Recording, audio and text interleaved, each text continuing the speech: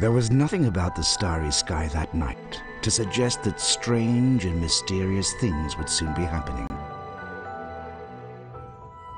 As unsuspecting muggles slept, a huge motorbike with a giant astride it tumbled down from the darkness. The giant, named Hagrid, left a blanket-wrapped bundle on the doorstep of number 4 Privet Drive. Nestled in the bundle was a baby. Harry Potter, the boy who lived. For the next 11 years, Harry lived with his dreadful step-parents, the Dursleys.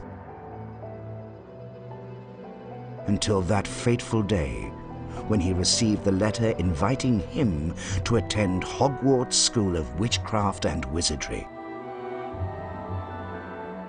Hagrid took Harry to Diagon Alley to purchase a most unusual list of school supplies. While at Gringotts Wizard Bank, Hagrid collected a scruffy package from Vault 713, mentioning to Harry that the package, whatever it was, would be safer at Hogwarts. Soon after, Harry caught the Hogwarts Express from platform 9 3/4 and left the Muggle world far behind. Dumbledore stood up. This term, the corridor on the 3rd floor is out of bounds to everyone who does not wish to suffer a most painful death. Harry sat beneath a sorting hat, hoping that he would not be chosen for Slytherin House over Gryffindor. "Not Slytherin, eh?" said the hat in his ear. "You could be great. It's all here in your head, and Slytherin will help you on your way to greatness." "No? Well, if you're sure, better be Gryffindor."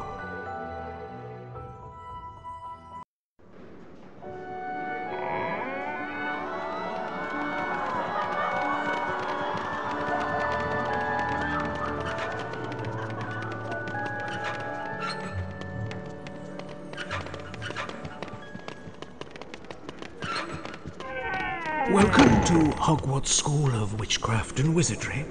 I am Albus Dumbledore, your headmaster.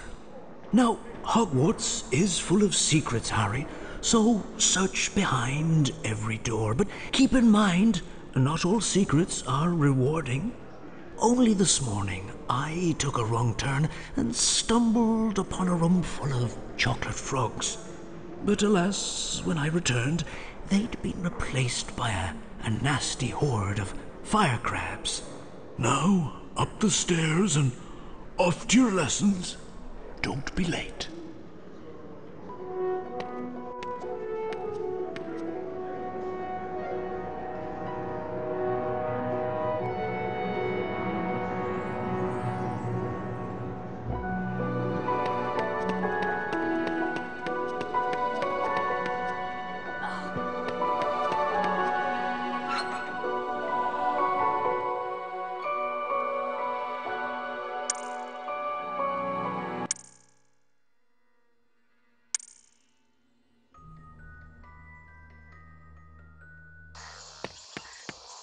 Welcome, class. I am Professor Sprout. Today we'll learn the Incendio spell, which is useful against all manner of dangerous plants. Observe the correct Incendio symbol. Hold down the mouse button and follow the pattern. Then release the button.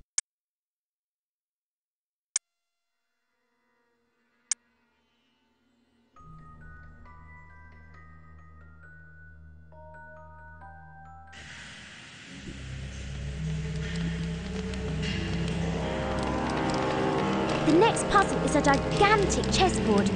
Ron's gone through to play. I hope he's all right.